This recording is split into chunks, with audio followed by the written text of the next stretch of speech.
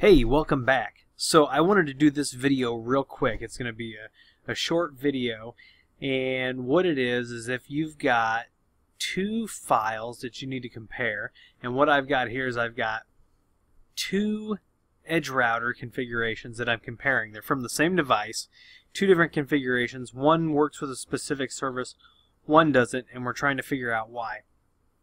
Now, most of the config is going to be the same, but there's going to be some differences, and we want to quickly be able to identify those side by side. So the tool that I use for this is called WinMerge. It is an open source tool. It is free, and you can go out and you can download it. Let's see what the web page is. Oh my gosh, don't tell anybody that Edge opened on my computer. That's embarrassing. So it's winmerge.org. Go out, support these guys. You know, if you can, you know, a lot of open source projects will take donations. So, but let me show you.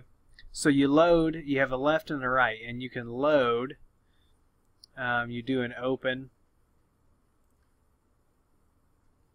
I'll show you this.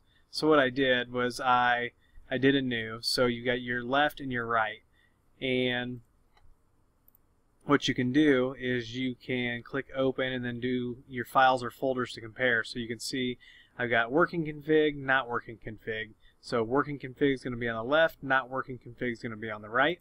I'm going to load that up, and we're going to scroll through it, and over here you'll see some coloring. And when we get down here, so you can see that on the working config, we've got the MSS clamp option. Over here, we don't.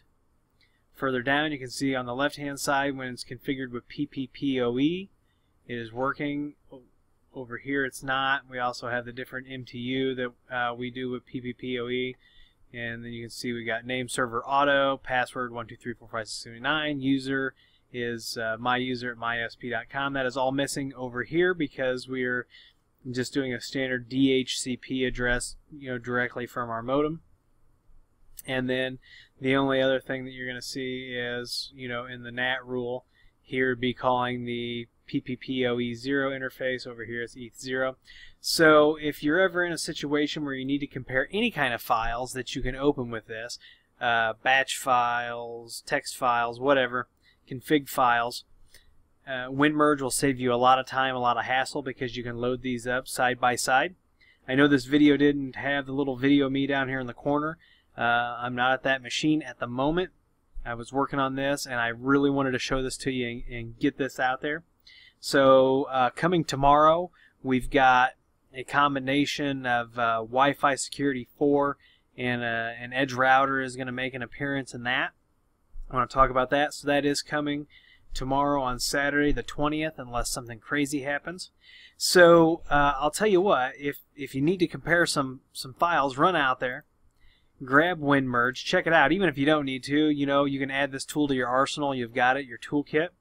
If you like the video, please give me a thumbs up. Please click the subscribe button. Please comment and share, and we'll see you at the next video.